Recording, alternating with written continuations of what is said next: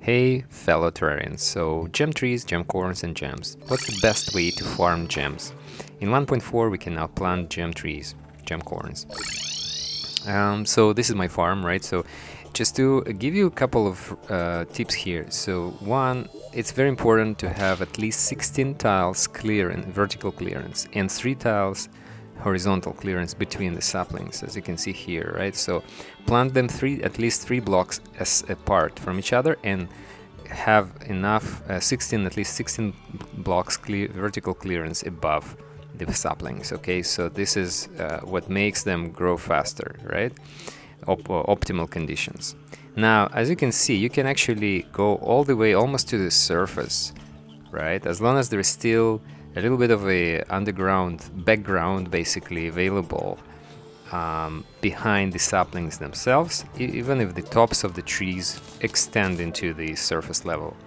Okay, and let's harvest and see how many gems and how much stone we get from it, right? So, and on average, this farm, so this is not a huge farm, as you can see here, only 3 rows. It produces about 120 amber per session, right? So per harvest, which is not bad because it completely regrows back within an hour of gameplay. So you can actually get quite a bit of money this way. And think about this: each 100 gems essentially translate into 1 platinum coin. So 1 hour. You can actually get platinum coin by just harvesting for 1 minute, harvesting all these gem trees. Okay, so another thing to consider and I've seen people having issues with gem trees not growing fast or not growing at all. So you need to be careful about potential moss on the stone. So if you notice any moss or any dripping water around you, avoid those areas. So you need to patch it up. You need to remove those the dripping water source, and also so avoid planting gemcorns on any areas that are covered with moss, because that will slow down or completely inhibit the growth of gem trees. This is very important. And as you can see, even though there is water on the left side, there is a pond, but there is no connection, there is no dripping water reaching the stone level on which the trees are planted. Alright, so the next thing we need to keep in mind is light. Okay, so light. Don't put any torches or candles or any sources of light, basically, or any blocks for that matter, inside the farm. That is meaning that all those 16 by 3 tiles around each tree should be free of any items, even platforms. If you place platforms, this can impede or inhibit growth of trees. Okay, so you do need light, obviously, and you see light right underneath this row of stone. Yes, you can see those torches, so that's basically that doesn't affect anything. So I checked with and without light, and the rate of tree growth is pretty much the same. Okay, so, and when you place those trees, look at this. So if you auto place using left control button, right, so it's gonna just naturally place them 3 tiles apart, and this is exactly what we need for optimal farming, right? So, and as you can see, we just placing back all the gemcorns.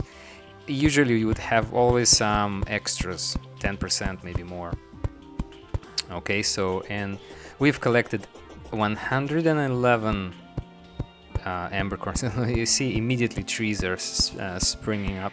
Okay, so, and yeah, 2.5 stacks of stone, basically. So this is it, guys, in a nutshell. This is how this farm works, right? So you leave it for 1 hour, and basically it's gonna repopulate, so the trees will regrow, and it's going to be ready to harvest again. So just to summarize, key aspects, key things: vertical clearance 16 blocks, spacing between saplings 3 blocks.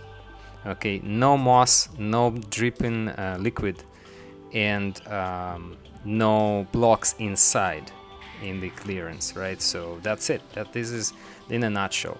And at this point, I would probably I could just hop in and bring my bed with me and just see, fast forward the time, see how they regrow, right? Let's do that.